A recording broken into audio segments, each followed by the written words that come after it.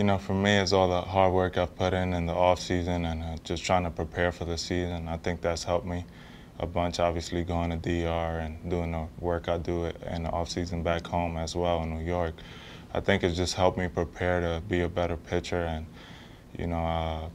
obviously, going through some rough patches in the minor leagues have given me confidence now. So there's always going to be better days, no matter if you give up a run or two or blow the game on that day, the sun's going to come out the next day. And that's something that I've learned from Mariano and Robertson, guys that have closed and gotten the chance to be successful in the bullpen.